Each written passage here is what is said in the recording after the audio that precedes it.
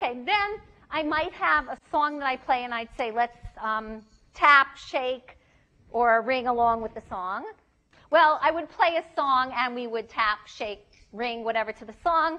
What we could do is we could tap first, shake, and then do it quickly, and then do it slowly. And we could do it loudly and softly.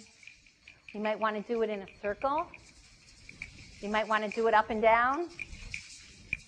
You might want to do it side to side, on our shoulders, on our knees, all different kinds of ways you can do it. And then one more time, tap them up high, tap them down low, tap them in the middle,